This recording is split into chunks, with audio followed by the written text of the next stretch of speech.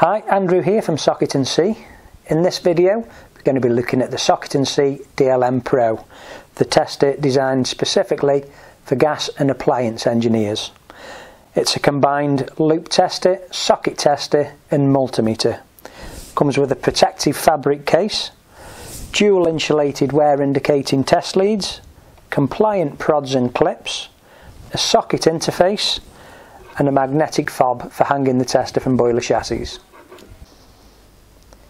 We're going to look at the socket and loop test functions on the Socket & C DLMPRO. Clearly indicated as blue functions on the rotary dial, so they use the blue terminals on the top of the tester. If we switch to the socket position, we get a volts present LED. It will display the voltage being measured and give us an indication that the earth, neutral and live are all present.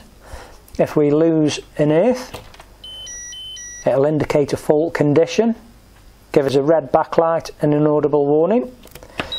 Once the tester is happy that all parameters are met, we can then switch to loop.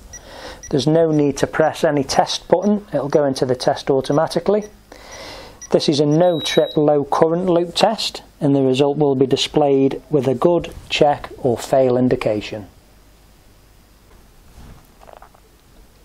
We'll now look at the multimeter functions on the DLMPRO. Again, these are yellow functions on the rotary dial, so they use the yellow terminals on the front of the tester. We've got AC volts, and that comes with automatic ghost voltage suppression. And we get a volts present LED, and it measures our voltage to 1 decimal point. We've got DC voltage, continuity, and an auto null feature. Obviously, continuity is a dead test, but even with mains connected, I'm happy that the tester's fully protected and we still get a volts present LED.